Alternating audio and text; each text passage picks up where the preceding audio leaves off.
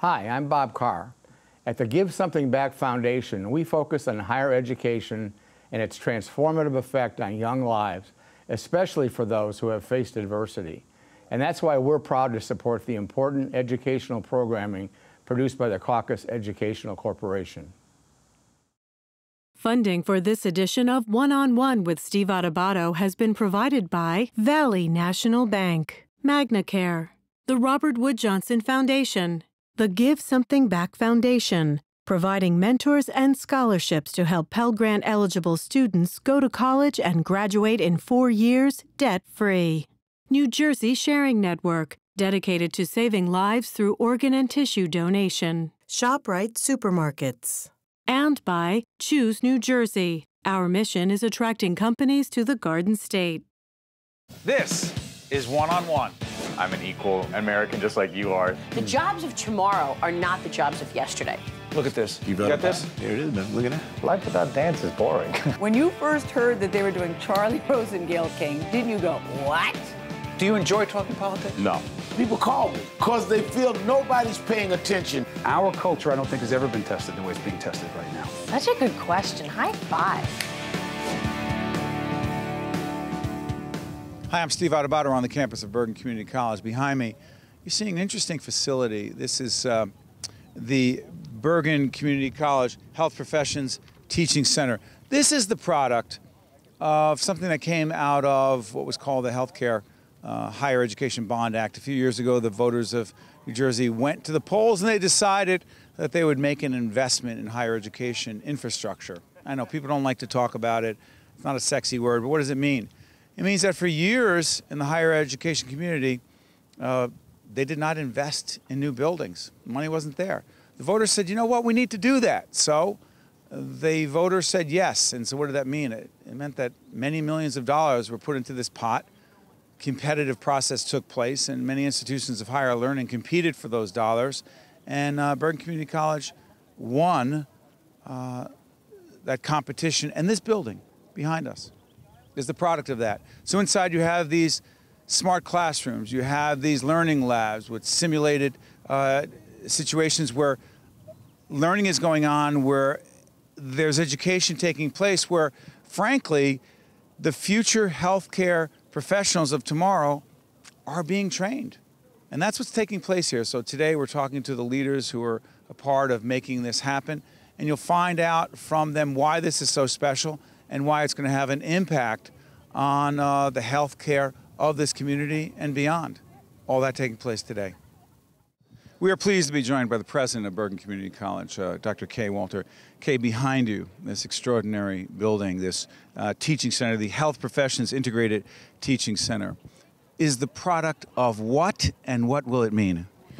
Steve, this is a product of the Great Go Bond that the taxpayers of New Jersey voted 3 years ago to allow higher ed in New Jersey really to upgrade their facilities so that we could train students in state-of-the-art types of professions, really to grow our economy here.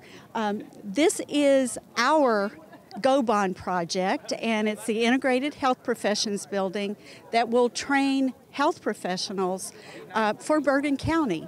Talk about what's going to go on in there. We're actually going to be shooting, describing. You can describe all you want, but we're actually going to send our crew inside. Our great team's going to go inside and actually try to show you visually what is going on in there, because the labs are very hands-on. The work that's going to be going on is very hands-on, because they're teaching people how to be ready for the healthcare jobs of tomorrow. Exactly. As you know, we have full simulation labs in there. Describe what that means.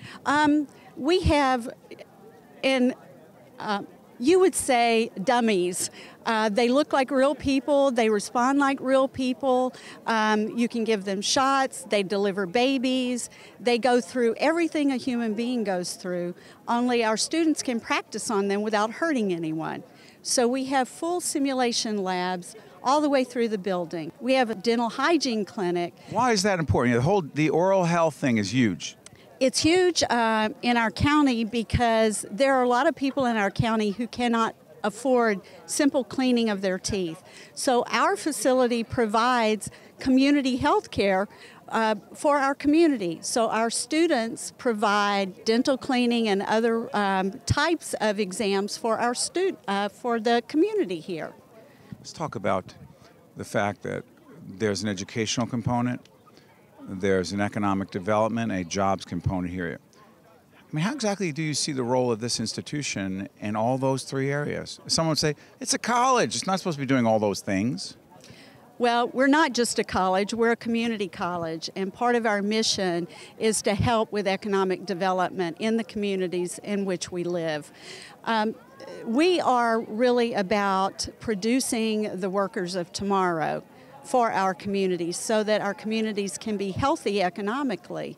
Healthcare is the largest economic engine in Bergen County. It's one of the top resources that we have to grow our economy. I mean, that's where the jobs are.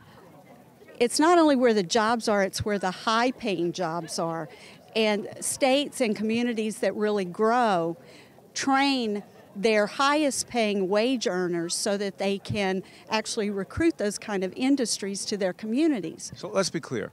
So it's not enough to say, Dr. Walter, that that's where the jobs are. It's also saying, wait a minute, if you don't prepare people, young, older, whatever age people, to compete for those jobs are no good to us. They're no good to us, and they disappear from our economy. They're going somewhere else. They go somewhere else. So in Bergen County, we've been fortunate that our county is really focused on health professions as an industry we want to see grow, because we know that that's where the high-paying jobs are that will help not only our economy but our community as well with the best health care possible, as well as the state. So put this in context. A while back, Dr. Walter made reference to the higher ed, I call it the Higher Ed Bond Act. Voters in the state of New Jersey a couple years back actually voted on whether the state would put money into infrastructure, into building like this. And certain colleges, once that was passed by the voters, were fortunate enough to receive those dollars. Help people understand, Doctor, how once that was passed, this institution got some of those dollars to do this. How did that happen? It's all a process. There was a state granting program, so we applied for the grant. Competitive. Very competitive. We had about a month to put the grant together, which is remarkable in itself. Everyone here pitched in. We were, spent lots of sleepless nights collecting data, writing the grant. To do this? To do this for our community and for our students. And the whole idea was to say, look, so I don't want to make the case for you, but as I understood it, the whole idea was to create infrastructure that did not exist, that needed to exist to allow for institutions of higher learning to do things that they had never done before, correct? That's correct. And the folks, the taxpayers here in New Jersey thought that was important. But if they had said no, if the voters of New Jersey said no, you're not getting that money, we wouldn't be here today. Is that a fair assessment? Because you didn't have the dollars. We don't have the dollars, and we would not be here today. But they did say yes, because they do care about the state, and they care about our communities being successful. Prediction for over the next few years. We're looking actually behind us. We're going to be talking to some of the terrific graduates here. What do you see over the next few years for the young men and women who will be graduating from this terrific program?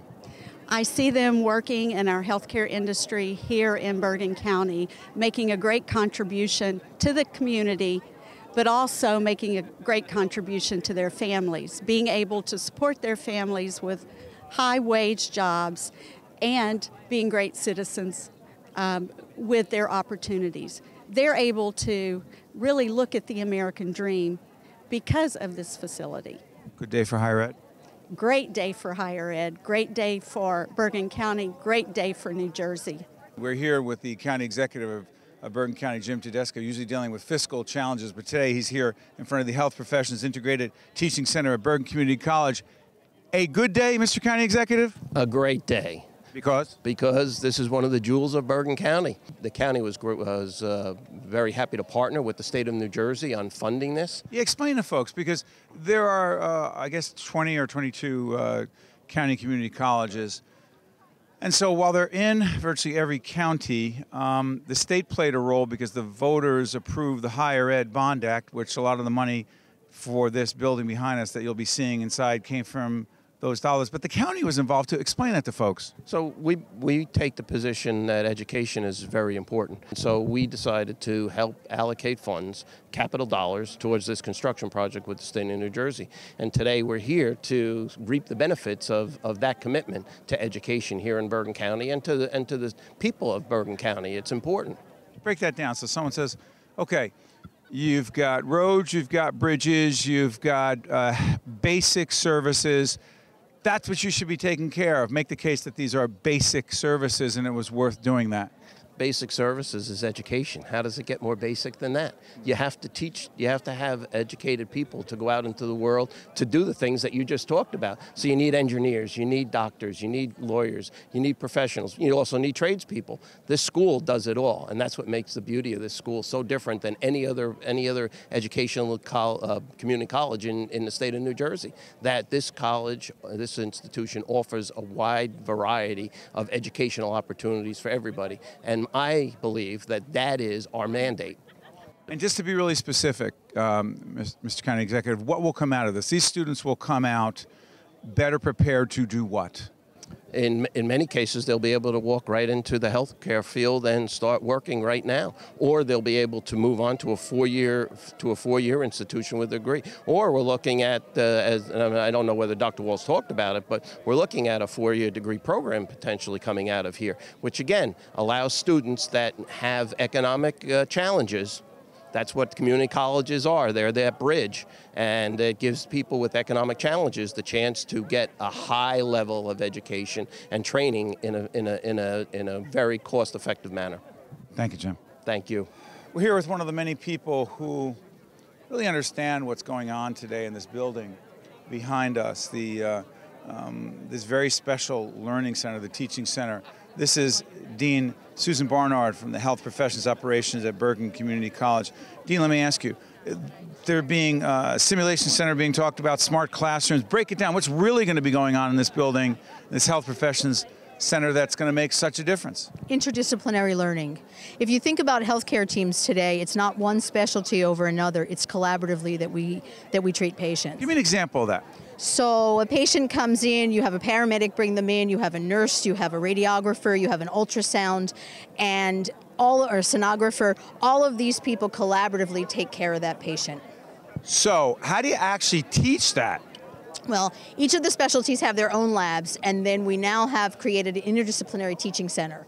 And in that teaching center, we have a labor and delivery, an ambulatory peds, a long-term care and ICU, as well as an emergency room. The healthcare delivery, the landscape is changing dramatically, and so we need to prepare students for multiple venues in order to be able to practice. So what do they do? We're actually picturing this. By the way, when our crew goes inside, you'll see what it looks like. What I'm fascinated by is the simulation lab actually gets students together. They've got these simulated situations where you play them out because you don't do it with real people, but it's as close as possible to what would really go on, which is really amazing teaching. It is, but it may happen in the real world. So what we're doing is, in a controlled environment, creating the ability for students to not only manage a situation of crisis or emergency, but also manage collaboratively together how they're going to treat those patients. So for instance, if we can, with the robotic mannequins, we can create in a controlled environment a safe zone for that student to learn how to manage a situation.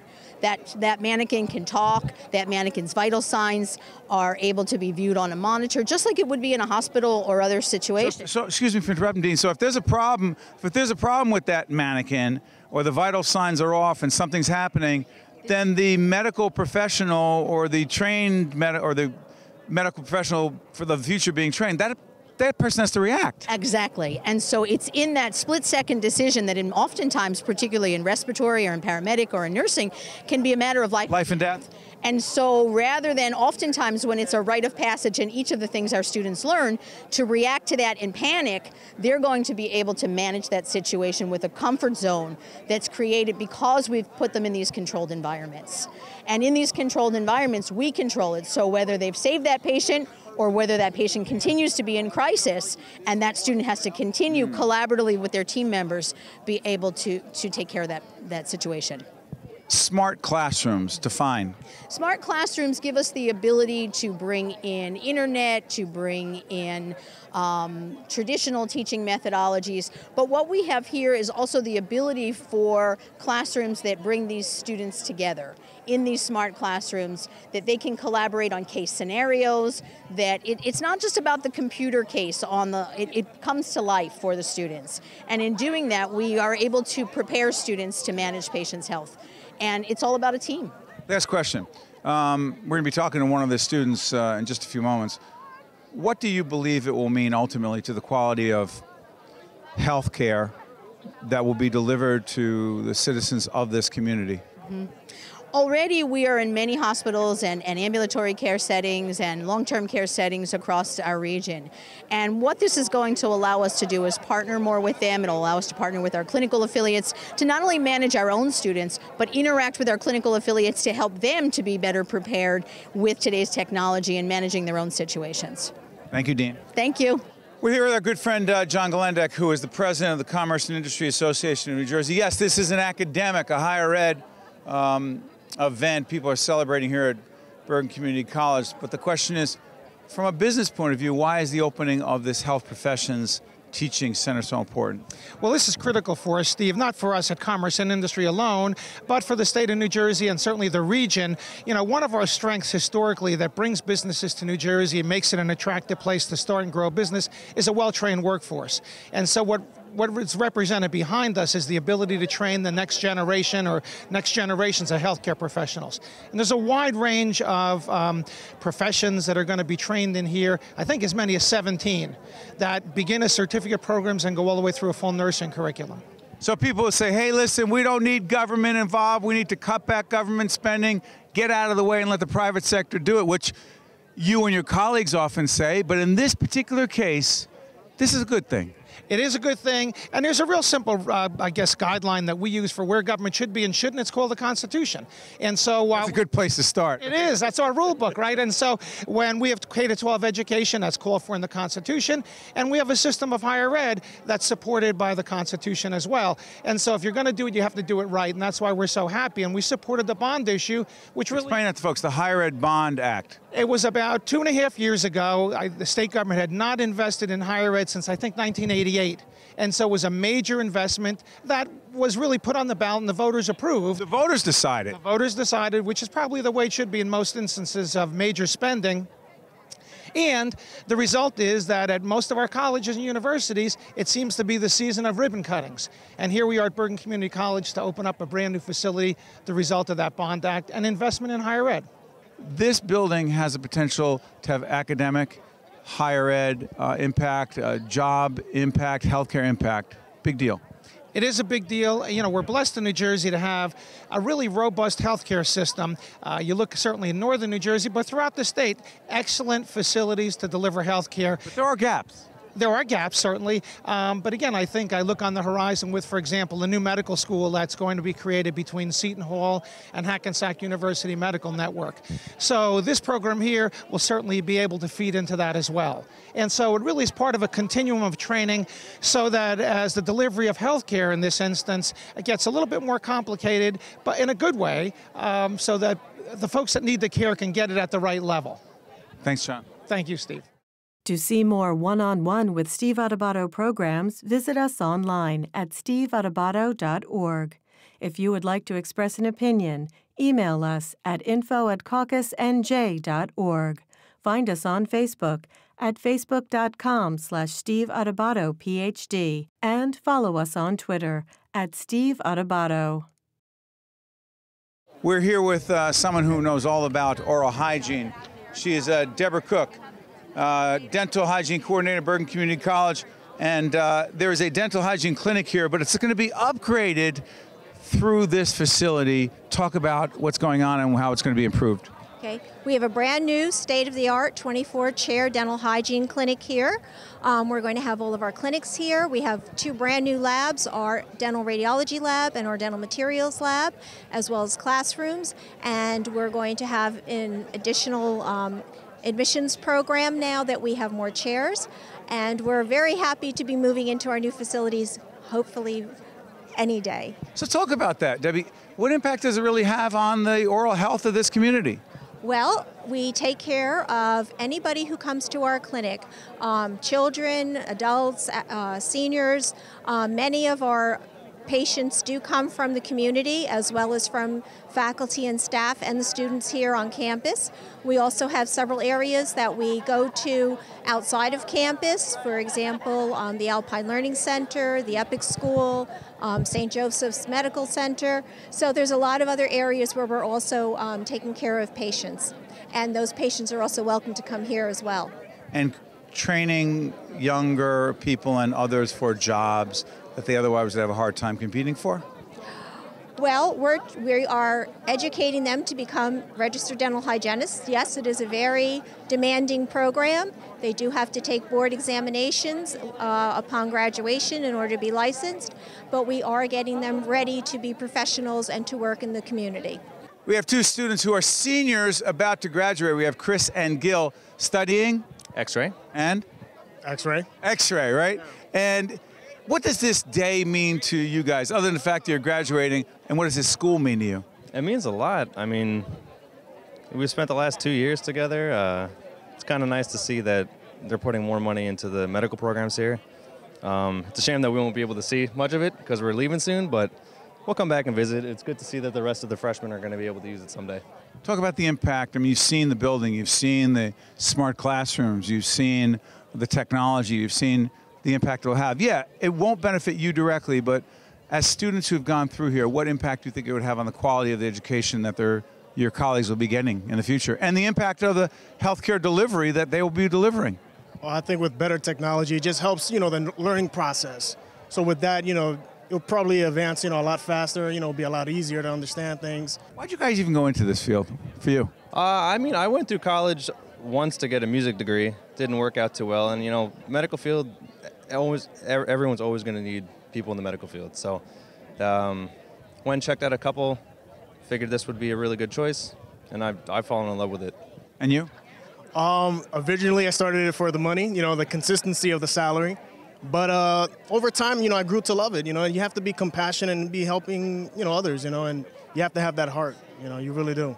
We're here at Bergen Community College talking with Holly Schapese, Assemblywoman Holly Schapese, who had a strong hand in the Higher Ed Bond Act.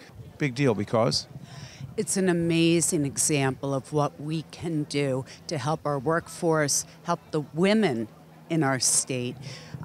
This is a new health building in which we have a majority of women employed in those positions. And so this enables people who are either going through midlife career changes, divorced women with small children who have to re-enter the workforce, or people who are coming out of high school who can't afford to pay $60,000 a year to go to college. This enables that entire population of people to immediately be able to enter the workforce as trained professionals at higher paying jobs, and it's an incredible resource. It's interesting because you're a Republican and you're a small, let's just say this, you're not a big government person, never have been. I talked to the county executive who's a Democrat, and I asked him this question. I'm going to ask you as well. Folks would say, the role of government should not be to do this. It should be to do roads and bridges and not be involved in investing in programs like this. Devil's advocate question, you say? I say sometimes it is smart to do stuff like this. And while I am not a tax and spend type of elected official, I do believe that there is a place for government in certain funding programs. Something like this will give back to our taxpayers tenfold. Explain how that actually works for people. Okay. With respect to this particular building, at a time when the construction markets had softened, we put people to work in Bergen County. Now that the building is up, it's a fraction of the cost of going to other colleges. You're allowing students to come in to graduate without boatloads of debt that they may not be able to pay off subsequently in the future. You're bringing them into our workforce. You're providing them with a living wage that they can get off of programs where a lot of people who are coming into the school have to rely upon public assistance because it's change of life, they've lost jobs, they're going through various things. And so it's something where if you look longer term, it's a benefit to society that enables people to be self-sufficient and not reliant upon government in the future. Say someone would say, you know, the job of teaching health professionals, why is it the job of a community college? It's an interesting question because the role of community colleges has often been questioned. Why is it the role of a two-year college?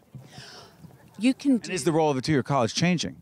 Role of a two-year college is changing, and in fact, a lot of people feel compelled to go to a four-year college, and they may not have to.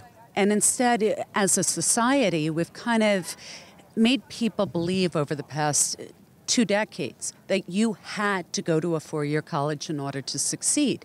And instead, what we've seen is a whole generation of people who are still paying off debt. College costs continue to rise, and here's an opportunity for certification programs in which people are focused on learning their craft, coming out without the undue burdensome debt that people in four-year colleges are getting, and are trained professionals that can immediately enter the workforce. And it's almost like apprenticeship programs. So it's something that I believe in wholeheartedly. I sit on the foundation board of this college, and it's an incredible resource. Thank you. You're welcome.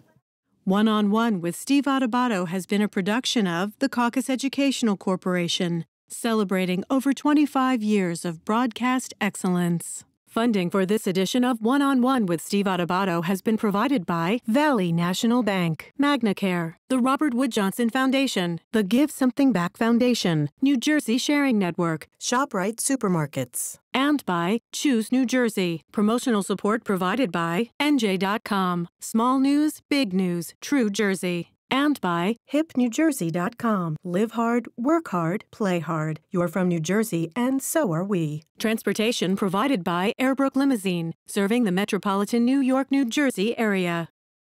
Hi, I'm Peter Rooney. In 2006, I lost my father to renal disease. He was on the waiting list for a new kidney, but did not receive one in time. Unfortunately, so many like my father have lost their lives while waiting for a life-saving organ. At New Jersey Sharing Network, we're committed to saving and enhancing people's lives through organ and tissue donation and by informing people about this important decision. Because you can make a difference and save a life.